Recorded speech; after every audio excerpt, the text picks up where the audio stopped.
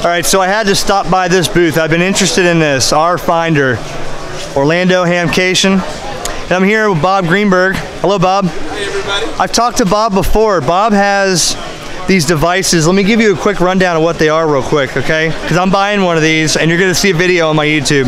This is the RFinder. This is a, what, a prototype? It's the M1. This is actually the release model. Okay, this is the release model. This is an M1. I'm going to let Bob give you a couple ideas of what this does real quick. So let me turn the mic over to him.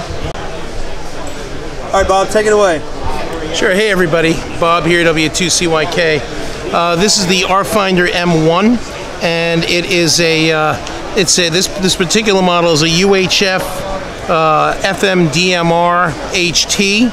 It's 4 watts on DMR, 3.2 watts on FM, and it's fully controlled by RFinder. So those of you that know what RFinder is, it's a worldwide repeater directory. It's a repeater directory of the American Radio Relay League, as well as 14 other societies around the world, and more being added all the time.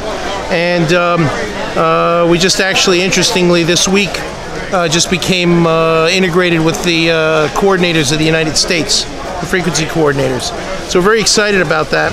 As you can see, we have the repeaters around our location here, which is the Florida Fairgrounds for Orlando Hamcation.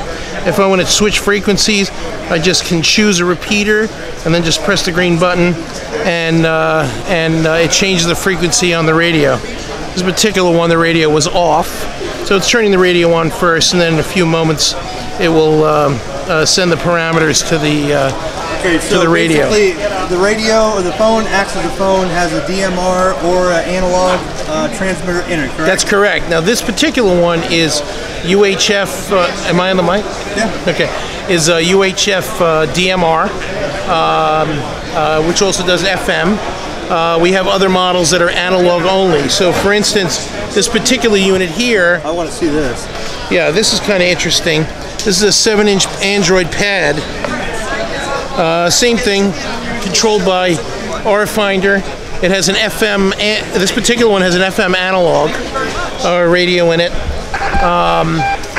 Is that better? Yeah. It's an FM, yeah, sure. It's an FM analog radio in it. And same thing, you pick the machine and you change frequencies, and that's it. And it is also, they're 4G, LTE, GSM cell phones. So take your favorite chip out of your T-Mobile or your AT&T cell phone and stick it in. It takes nano size GSM chips, and it becomes a cell phone, internet, tablet, and radio, depending on the model you get, whether it's VHF or UHF, DMR, analog, or. And do you have these for sale already? We actually are out of stock.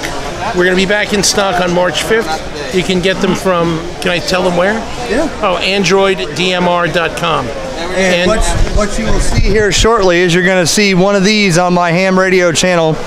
I will be purchasing one of these from Bob, and we're going to show you the in-depth of it and show you how cool this really is to have something like this in your hand with a phone and a radio all in one. I'm particularly interested in the DMR.